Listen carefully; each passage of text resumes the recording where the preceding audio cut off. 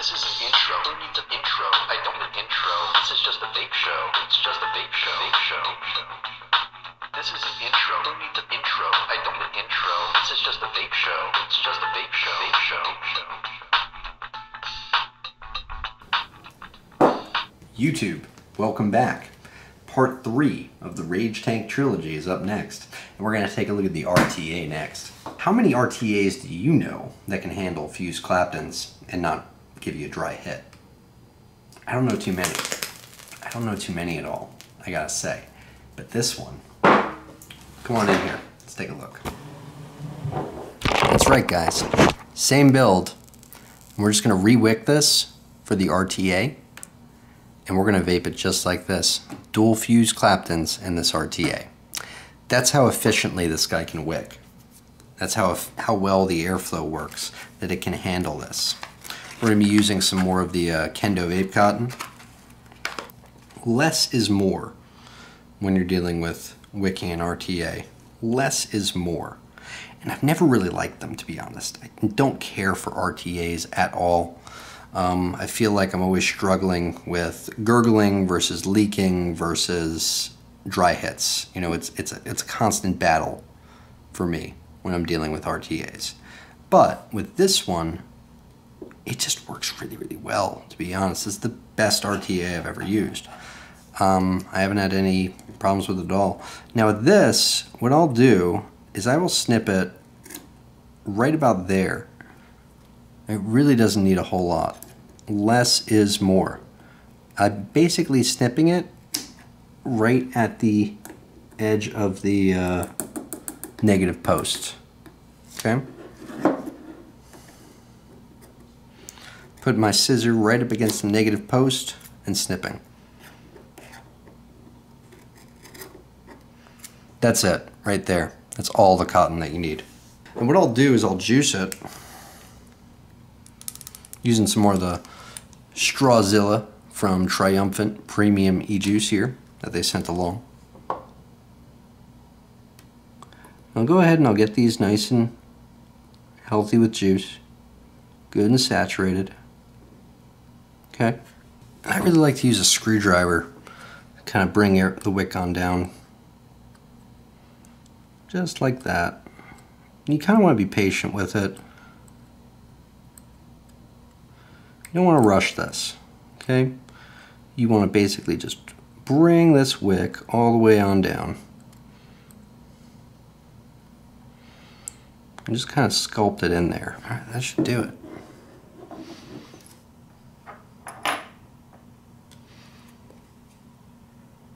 That should do the trick, I'd say. And take your chimney. This is your chimney section.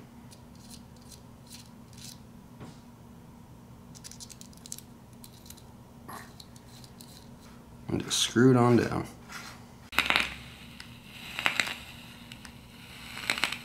Yes.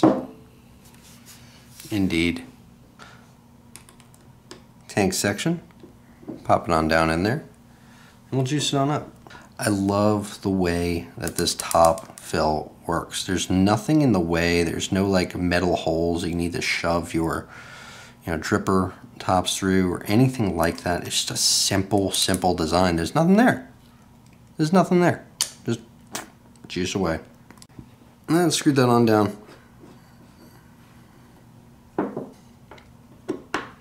Anyway, I'll see you guys up there.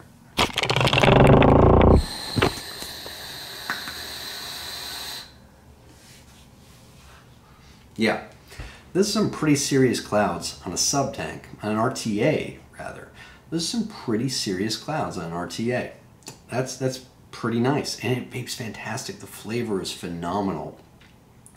I like this RTA better than the sub-tanks, and to be honest, usually with a sub-tank, the RTA, makes me long for, the heads that it came with. The RTA usually leaves a bit to be desired when you're vaping on it, but this particular RTA, the way the airflow is set up, just tons of airflow coming from the bottom there, it can handle dual fused claptons. That's insane for an RTA to handle dual fused claptons. That's nuts.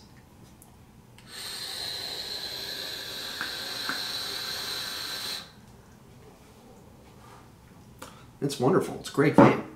With this particular drip tip, with the adjustable airflow on the drip tip, you know, it can get kind of hot with those dual fuse claptons in there, even in the RTA form. So it's kind of nice to be able to open up the airflow on this drip tip, maybe, I don't know, maybe about halfway or so, and pop it back in there.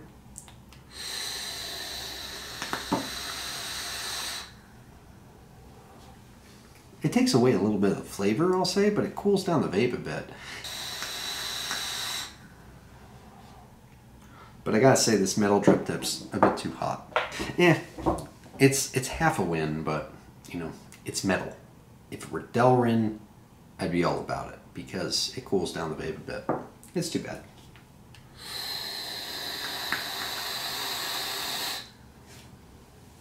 I haven't had any leaking.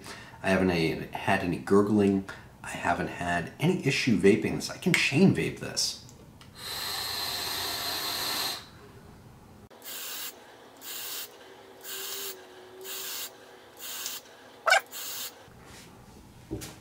It wicks phenomenally well. The airflow is perfect for it. I'd keep going, but it's 3 milligram Nick. Starting to get a little lightheaded from that. That was, I don't know how many pulls that was. Yeah, I'm a little lightheaded. My eyes are crossing. It's a great vape. It really is. It's cloudy. This is the most fun I've had with an RTA, honestly. And I think that's my favorite part of it. The sub tank is pretty good. It's okay. You know, for a sub tank, it's straight. It's decent. The RDA is pretty good. It's got tons of build space. I wish that the post holes were larger. That's really my main gripe about it. The drip tips it comes with, you know, this one for the RDA, this one for the RTA, and the sub tank, I really don't care for them. They're metal and they get warm. They get very warm, hot, and I'm really sensitive to that personally. It's not my thing.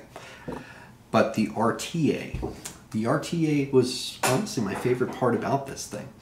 Considering the RTA decks that you get with some of these sub tanks lately, they just leave so much to be desired because they're usually so small. You really can't, they're not versatile, you can't do a lot with them. And usually with an RTA, if you try to do a lot with them, you do a crazier build, fuse claptons, staggered fuse claptons, I don't know, whatever the hell else you want to put in there. Anything other than just straight Canthal, you usually are gonna pay for it with some burnt hits. But this one, you can go buck wild with it. You can basically anything that the RDA can handle, I venture, the RTA can probably handle. There's just so much airflow. There's so much airflow, and it wicks beautifully. It juices beautifully. I don't know how so much juice is getting to this wick. But I mean, I put a ton of wick in there. I mean, I kind of cut down the wick in comparison to what I put in the RDA, but there's still a lot more wick in there than I would normally put in an RTA. You know, I'm usually a lot more conservative the way I wick an RTA, but this one can handle it, man. This one you can put a ton of wick in, and juice is going to make its way to that coil. It's a fantastic RTA. That's my favorite part about it, honestly. And that's what surprises me, because I really don't like RTAs, to be honest with you. I've had the Orchid, I've had the K-Fun, of course. I've had the Aqua. You know, every time I get an RTA, I'm disappointed with it. The Typhoon, oh my god, I hated the Typhoon. Like the small one, the GS, or I don't remember what it was called, the tiny Typhoon. I mean, that was huge disappointment. I've never liked an RTA. I've tried and I've tried and I've tried to like RTAs, but I don't. This is the first one I can honestly say that I really like. This is a great RTA. That's my favorite part about this thing, the RTA.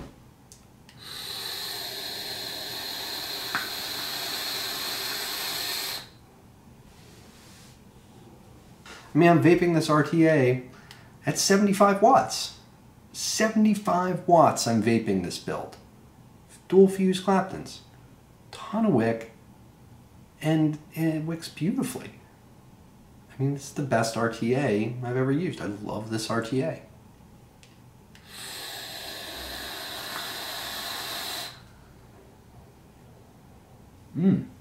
It's great flavor. Excellent flavor. I can't get over how much I like this RTA. I really can't. I really can't. It's wonderful. It's worth it just for the RTA. I'd pay 45 bucks, 60 bucks. It's on sale right now for 45 over at Simply for Vapor. But I'd pay 45, I pay 45, 60 bucks just for this RTA. That's my favorite part about it.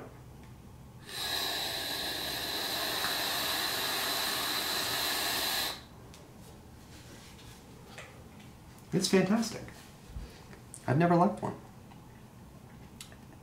Go figure. So they sent me 2 of these things, right? Well, obviously we're going to give one away. But we're not giving it away here on my channel. No, we're giving it away over live on the air, over on Southern Gentleman Vape Reviews and Heavy Metal Vapors show. Never heard of them. That's right. I'm making my first live appearance tonight. Should be fun. And I'll be over there at 9 p.m. EST. So, see you there. I'm your homeboy Josh, and I'll see you guys live tonight at 9. Vape on, vapors.